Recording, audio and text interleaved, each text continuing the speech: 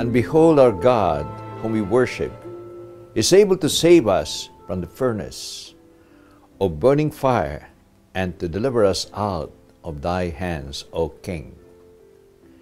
But if he will not, be it known to thee, O King, that we will not worship thy gods, nor adore the golden statue which thou hast set up.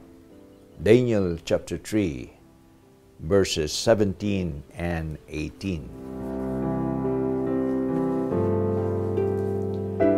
We cannot beat God in generosity.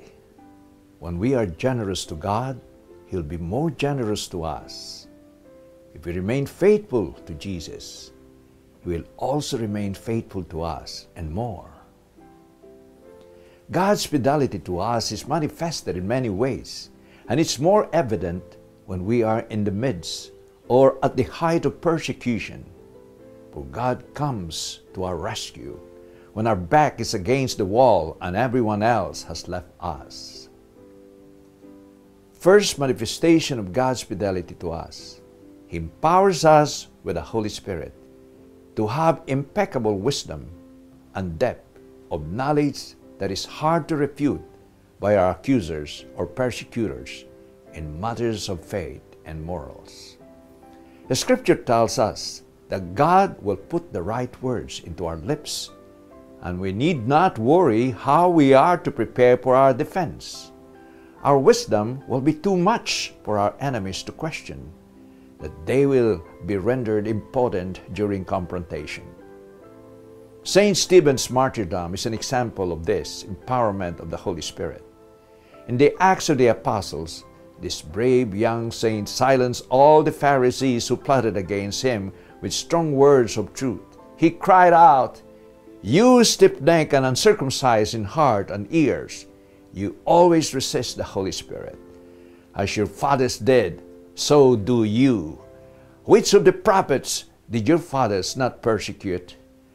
And they killed those who foretold the coming of the Just One, of whom you now have become the betrayers and murderers, who have received the law of the direction of angels and have not kept it."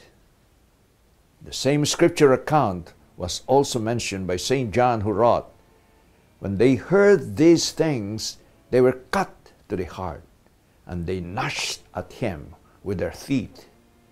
But Stephen, being full of the Holy Spirit, gazed into heaven and saw the glory of God and Jesus standing at the right hand of God, and said, 'Look, I see the heavens opened, and the Son of Man standing at the right hand of God.' Then they cried out with a loud voice, covered their ears, drove Stephen out of the city, and stoned him. And the witnesses laid down their clothes at the feet of the young man named Saul. They stoned Stephen as he was calling on God and saying, 'Lord Jesus, receive my spirit.' Then he knelt down and cried out with a loud voice, 'Lord, do not charge them with this sin.' And when he had said this, he fell asleep." Second manifestation, God will give us the charity to be able to forgive our persecutors even to the point of death.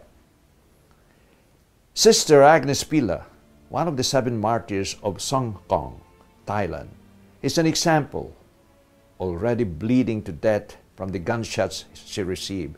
Sister Pila mustered enough strength to forgive the policeman and their chief who masterminded her execution. She even prophesied the conversion to the Catholic faith of the chief of police, which happened shortly after her death. Proof only that with her heroic fidelity to her faith, God in turn cannot be outdone in generosity. He answered her prayer, and the conversion of those who perpetrated her killing happened soon after her death. Third manifestation, God will give us the fortitude to withstand all tortures and even crucifixion with serenity of mind and heart. In the story of Daniel and King Nebuchadnezzar, we see Daniel and his companions thrown into the burning furnace, heated 7 times more for refusing to worship the idols of King Nebuchadnezzar. Is this true? You refuse to worship my statue? O King, we do not need to defend ourselves before you in this matter. Really? Then you shall be thrown into the furnace, and no God will save you from my hand. If we are thrown into the blazing furnace, our God will defend us from it. And if he does not, we want you to know, O King, that we will not serve your gods or worship the statue of... Enough! You dare to defy me? Let the furnace be heated 7-fold. Bind them and cast them into the fire.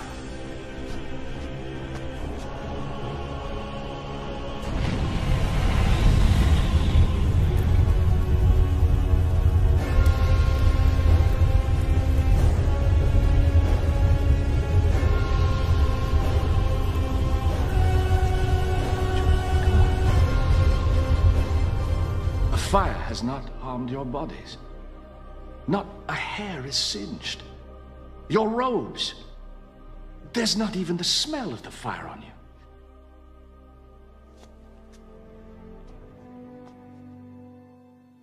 Praise be to your God, who sent his angel to rescue his servant. But in the end, Daniel and his 2 companions were all left unharmed. There was also this woman during the great Roman persecution of Emperor Diocletian, a mother whose 7 sons were one by one tortured right in front of her. With courage, she told her sons not to give up their faith, to choose death rather than betray Jesus who died for them.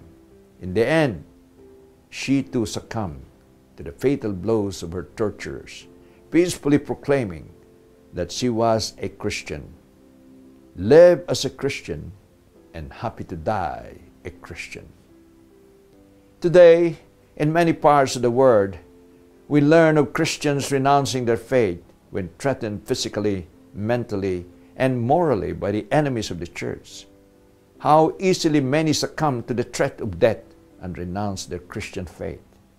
Today, apostasy is the reality to contend with because man has become numb to the loss of the sense of God and sense of sin. Read number 675 and 678 of the Catechism of the Catholic Church, and you will see it there confirmed. The persecution that accompanies the church pilgrimage on earth will unveil the mystery of iniquity in the form of religious deception, offering man an apparent solution to their problems at the price of apostasy from the truth. And he was there late in the evening, was at home with his wife, and all of a sudden Boko Haram came to their village. He said, as he prayed, Lord, may your will be done. And he went out there and he faced them and he said, yes, I am a Christian. And they first tried this sort of friendly approach. Well, why don't you convert to Islam? Say the Shahada.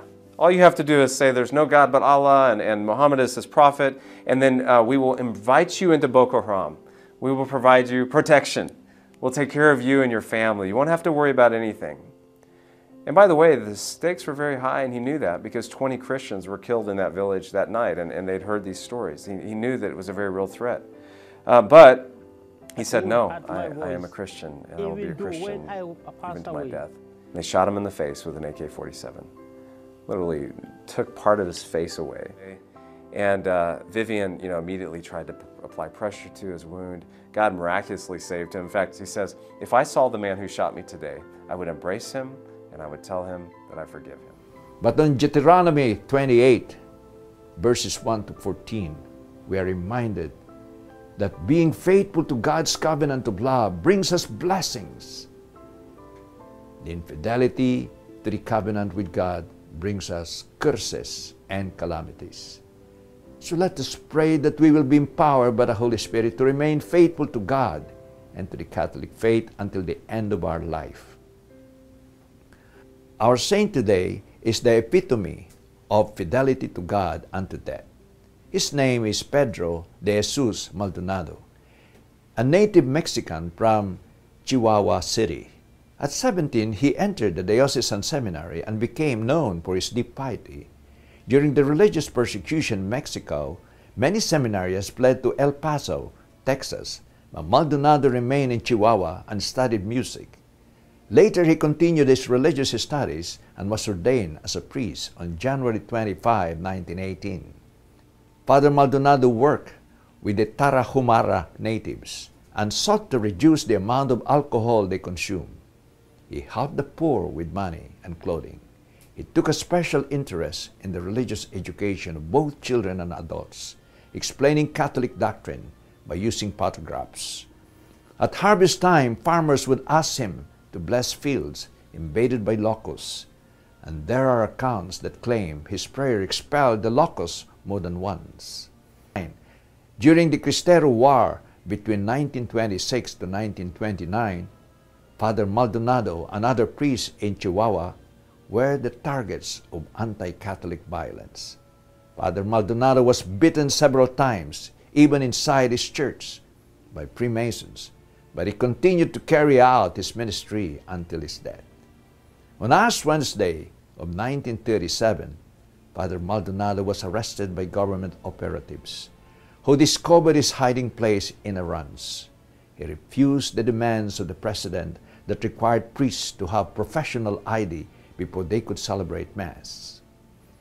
Of course, this was unfair because priests are ordained to celebrate Mass and hear confession.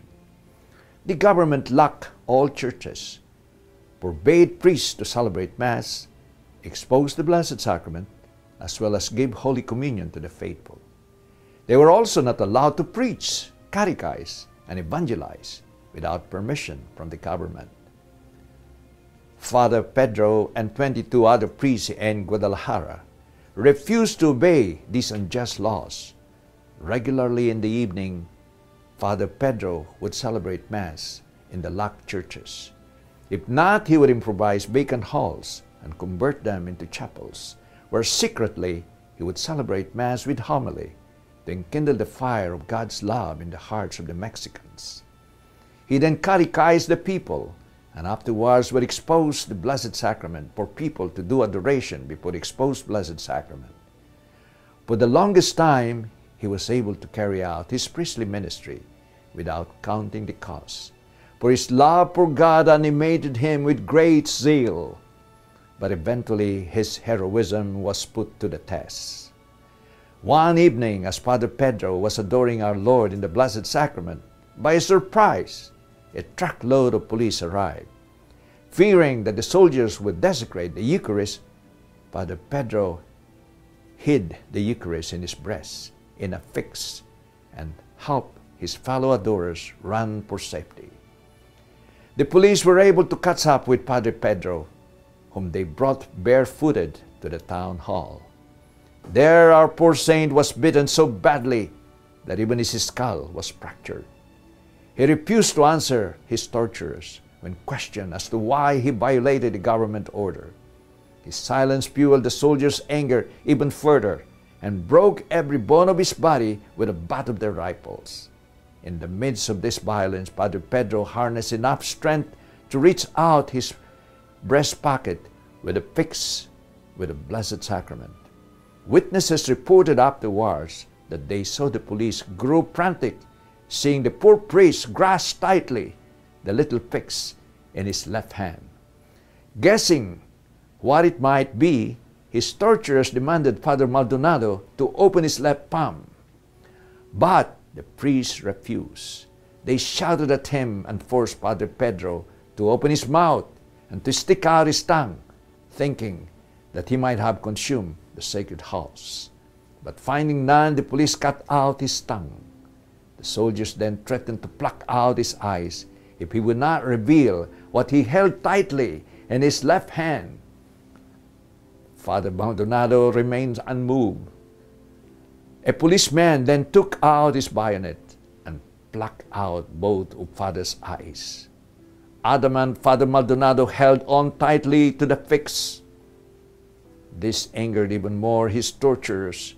With a sudden blow with their rifles, they broke the poor priest's legs, leaving him this time not only blind, mute, but also lame.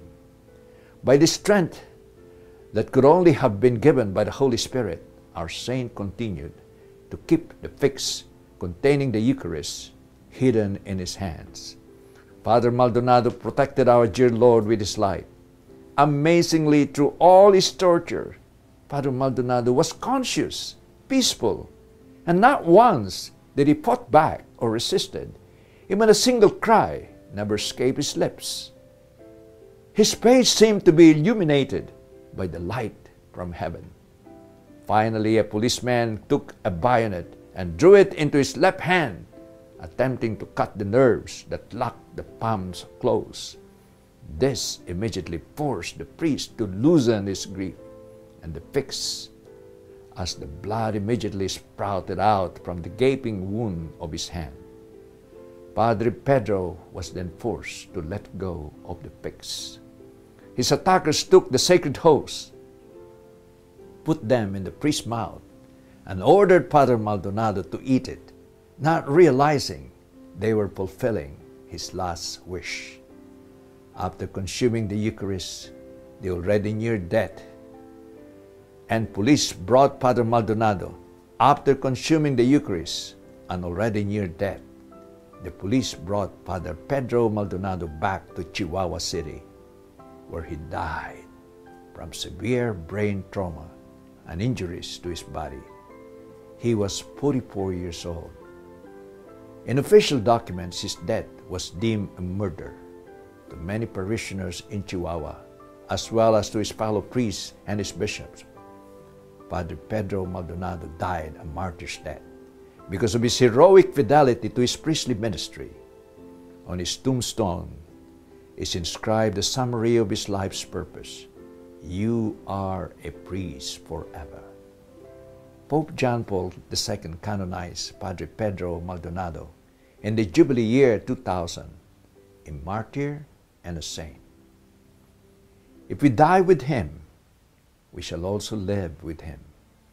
Jesus warns us in Matthew 10:33, "If we hold fast to our confession faithfully until death, we will live eternally in heaven with him.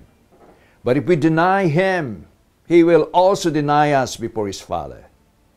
If we endure hardship with Christ now, we will be rewarded by reigning with him in heaven. But if we are faithless by not enduring hardship, we will lose reward.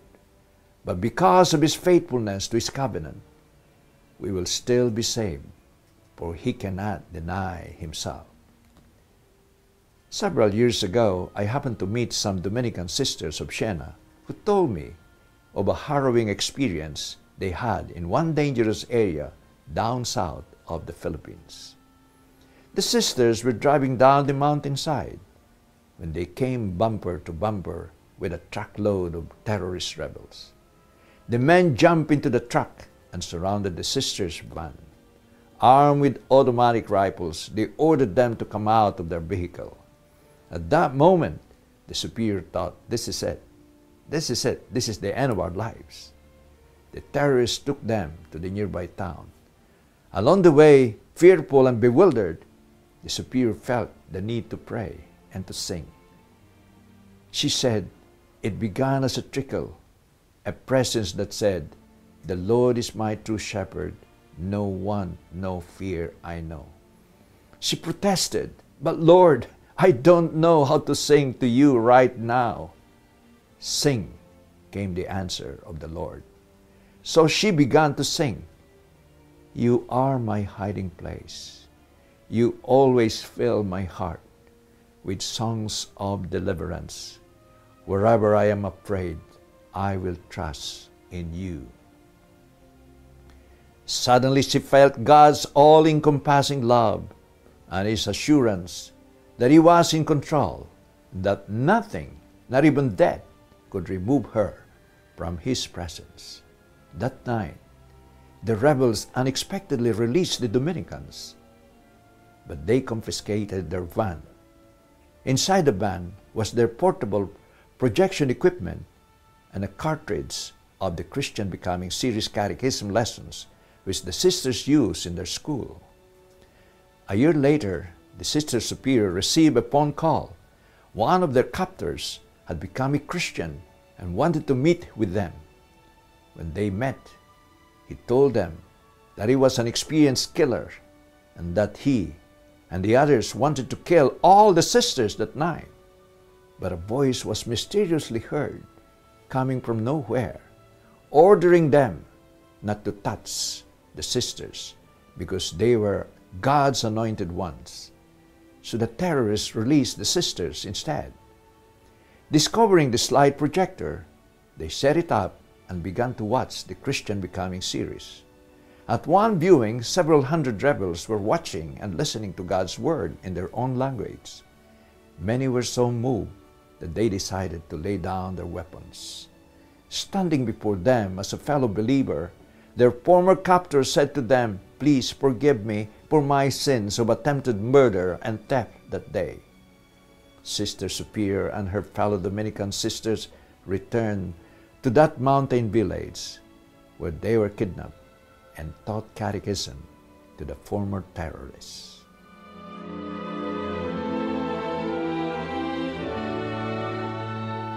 In his play Murder in the Cathedral, T.S. Eliot wrote, "A martyrdom is always the design of God, for His love of men, to warn them and to lead them, to bring them back to His ways. It is never the design of men. For the true martyr is he who has become the instrument of God, who has lost his will to the will of God, and who no longer desires anything for himself, not even the glory of being a martyr." Let us pray. Oh, loving God, how challenging it is to surrender our will to yours. So often, your divine will goes against our self-will and our self-love. May we be empowered by the Holy Spirit to remain faithful to you and to the Catholic faith until the end of our life, without counting the cost. Amen. In the name of the Father, and of the Son, and of the Holy Spirit. Amen.